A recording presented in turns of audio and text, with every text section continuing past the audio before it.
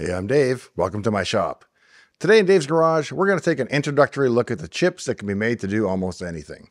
The FPGAs, or Field Programmable Gate Arrays. They're logic chips that can be programmed to do almost anything that you can conceive of, and rather than having to build a physical chip or a circuit board, you simply design the circuit in software and then upload it to the FPGA. An FPGA is a bit like Lego for hardware.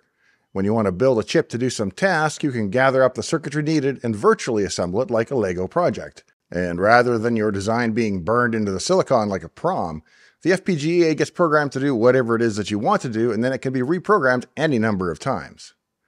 It's easy to say build or design a chip, but what does that actually mean?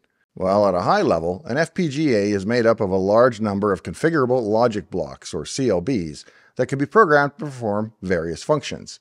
Each CLB contains a number of logic gates, such as AND, or NOT gates, and as well as flip-flops and other basic logic building blocks. The Lego pieces, if you will. And combining these logic gates and other building blocks in different ways allows you to create complex digital circuits. So let's spend a minute talking about those gates, because that's about all you really have to understand to make sense of the rest of this. Basic logic gates are the fundamental building blocks of digital circuits. They are electronic circuits that perform a logical operation on one or more binary inputs to produce a single binary output, which can be either 1 or 0. There are several types of basic logic gates, each with its own specific logic function. Let's take a look at them. The OR gate. Imagine you have two smoke detectors and you want an alarm to sound when either one is tripped, and they should keep alarming if both are tripped, of course. In that case, you'd want an OR gate. An OR gate takes two or more signal inputs and produces an output signal if either of the input signals is high, or both. If all the inputs are low, then the output is also low. AND gate. An AND gate takes two or more signals and produces an output signal only if all the input signals are high, otherwise the output is low. NOT gate. A NOT gate, also known commonly as an inverter, has a single input and produces the opposite value at its output. That is, if the input is high, the output is low, and if the input is low, the output is high. Just the opposite. NAND gate. A NAND gate is a combination of an AND gate and a NOT gate. It produces the opposite output of an AND gate, meaning that the output is low only when the input signals are high, and it's high for any other input combination. NOR gate. A NOR gate is a combination of an OR gate and a NOT gate. It produces the opposite output of an OR gate, meaning that the output is high only when all input signals are low, and low for any other input combination. Now, in addition to the basic logic gates I mentioned earlier, there are also a couple of other types of logic gates that can perform more complex logical operations. Here's just a few quick examples. The XOR gate. An XOR gate, also known as an exclusive OR gate, takes two input signals and produces a high output if the two input signals are different. If the two inputs are the same, then the output is low. You can think of it as any one input, but not both or neither. XNOR gate. An XNOR gate, also known as an exclusive NOR gate, is a complement of an XOR gate. It produces a high output if the two input signals are the same and a low output if the inputs are different. So if the two inputs match, the result is true. Buffer. A buffer is a logic gate that has a single input and a single output. The output of the buffer is the same as its input, with no logical operation performed. Buffers are often used to amplify or transmit signals without changing their logical state. Multiplexer. A multiplexer, or MUX for short, is a logic gate that has multiple inputs but just a single output. It selects one of the inputs to pass through to the output based on a set of control signals. Demultiplexer. A demultiplexer, or DMUX for short, is the opposite of a multiplexer. It has a single input but multiple outputs, and it selects one of the outputs to receive the input signal based on the set of control signals. The gates can have more than just two inputs, and they do still roughly what you'd expect. So a 4-input OR gate turns on when any combination of its inputs is turned on, except for all off. And an AND gate with 4 inputs will only turn on when all 4 inputs are on. These logic gates can also be combined to create more complex logical functions. For example, the combination of an AND and a NOT gate can be used to create the NAND gate, and the combination of a NOR gate and a NOT gate can be used to create an AND gate. By combining these basic logic gates in various ways, you can create digital circuits that implement a wide range of complex functions such as arithmetic operations, memory storage, and decision-making. FPGAs also typically include a number of input-output I/O blocks that allow you to connect the FPGA to external devices such as sensors, displays, and other digital circuits. The I/O blocks can be configured to support a variety of different interfaces such as serial, parallel, or even Ethernet.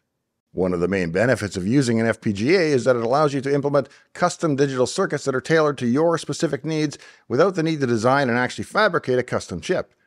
This can be useful in a variety of applications, such as prototyping new hardware designs, implementing custom digital signal processing algorithms, or building high-performance computing systems. Your alternative would be to design an entire chip in silicon, known as an ASIC, for application-specific integrated circuit.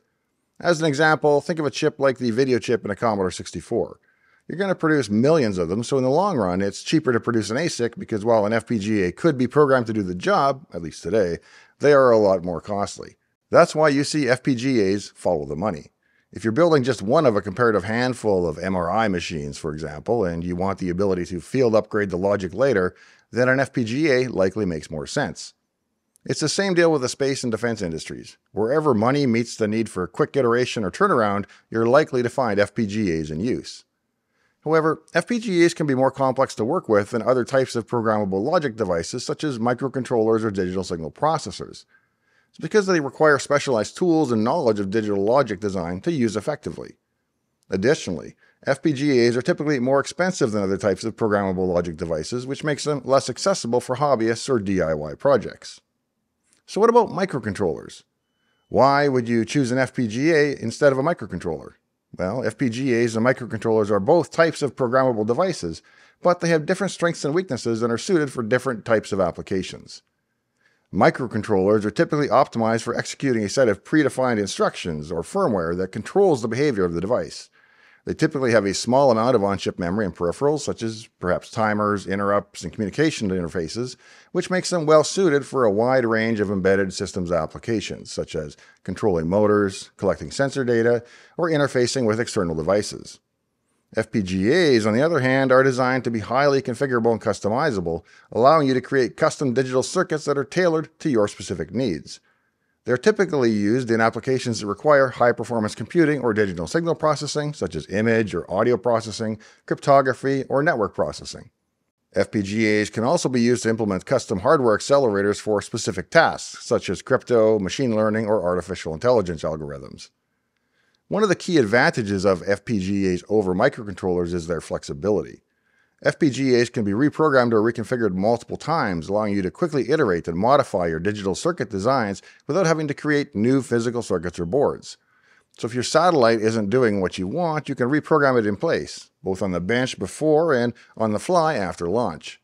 This can be a major advantage in applications where rapid prototyping or development is important.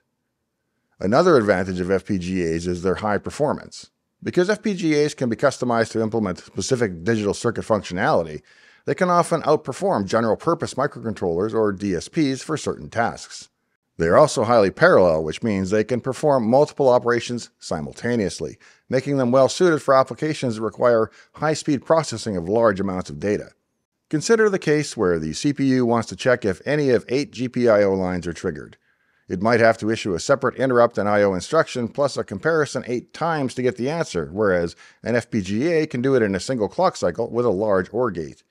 It seems that for most any task that you can express in an FPGA, it will likely be the faster solution. Overall, the choice between an FPGA and a microcontroller depends on the specific requirements of your application.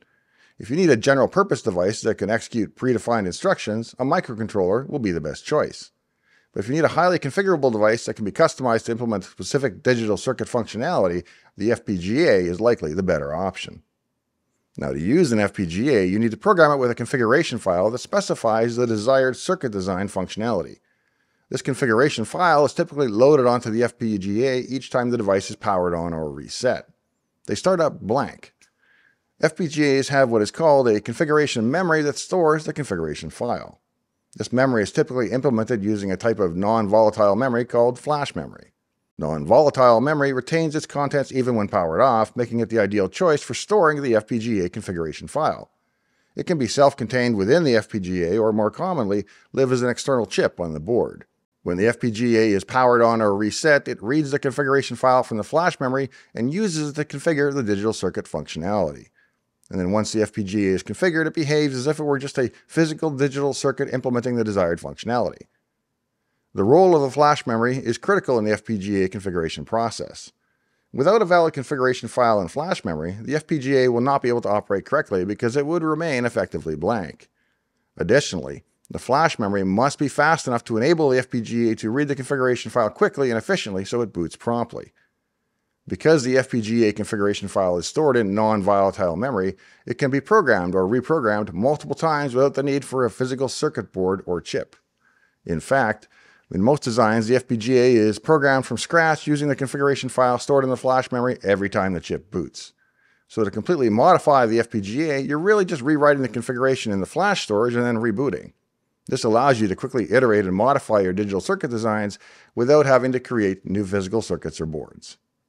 To program an FPGA, you typically use a hardware description language such as Verilog or VHDL to describe the desired logic functionality.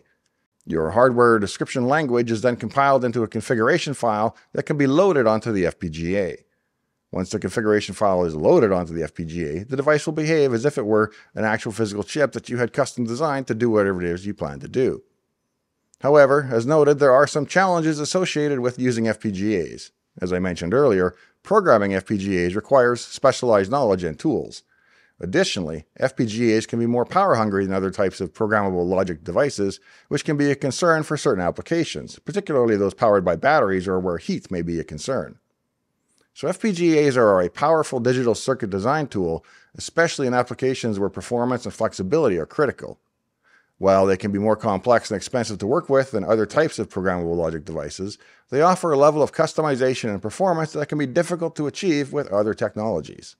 FPGAs are used in a wide range of applications across industries, including aerospace, telecommunications, medical devices, and industrial control systems. In aerospace, FPGAs are often used for real-time data processing and control in systems such as avionics and satellite communications. In telecommunications, FPGAs are used for implementing high-speed network interfaces and digital signal processing algorithms. In medical devices, FPGAs can be used for implementing real-time monitoring and control systems. And in industrial control systems, FPGAs are used for implementing complex control algorithms and interfacing with sensors and other devices. Now, there are several types of different FPGAs available on the market, each with its own strengths and weaknesses. Some FPGAs are optimized for high-performance computing tasks, while others are designed for more low-power applications. Some FPGAs include specialized hardware blocks, such as digital signal processors or high-speed transceivers, to enable specific functionality. In recent years, there has been growing interest in using FPGAs for machine learning and artificial intelligence applications. Because FPGAs can be customized to implement specific algorithms, they can be used to accelerate certain types of machine learning tasks, such as neural network inference. In addition to traditional FPGA devices, there are also hybrid devices that combine FPGA functionality with other types of processing elements, such as microprocessors or graphics processing units, or GPUs. These hybrid devices offer the flexibility of FPGAs along with the performance of other processing elements, making them well suited for a range of high-performance computing applications. One of the main trends in the FPGA industry is the move towards cloud-based FPGA development and deployment. This allows designers to work with their FPGAs on a virtual basis without needing to purchase or manage physical devices. Cloud-based FPGA services can also provide access to specialized hardware and software tools that may not be available to designers working with the traditional FPGA devices. Another trend in the FPGA industry is the development of open-source FPGA tools and platforms. These initiatives aim to make FPGA technology more accessible to a wider range of designers and developers by providing free open-source tools for FPGA development and deployment. Now, as with any technology, there are also potential drawbacks to using FPGAs. In addition to the complexity and the cost associated with programming FPGAs, there may be concerns around security and reliability. Because FPGAs can be reprogrammed, there's always a risk of malicious actors using them to perform unauthorized operations or accessing sensitive data. Additionally, because FPGAs are highly configurable, there is a risk of unintentional errors or bugs creeping into the design that could lead to system failures or other issues. Despite these challenges, FPGAs remain an important tool for digital circuit design and are likely to continue to play a key role in circuit design for a long time to come. If you're interested in tinkering with an FPGA to learn more about it, there are several starter kits that resemble an Arduino or a Raspberry Pi. They come with all of the support logic, flash RAM, and communications built in so that you can start learning and building immediately. I'll put a link to a few examples in the video description. Thanks for joining me out here in the shop today. Now remember, I'm mostly in this for the subs and likes, so if you enjoyed this episode, please be sure to leave me one of each before you go today. And if you or someone you know may be on the autism spectrum, check out the free sample of my book on Amazon, Secrets of the Autistic Millionaire. It's got nothing to do with money and everything to do with living a successful life on the spectrum. It's everything I know now that I wish I'd known back then. Check the link in the video description. In the meantime and in between time, hope to see you next time, right here in Dave's Garage.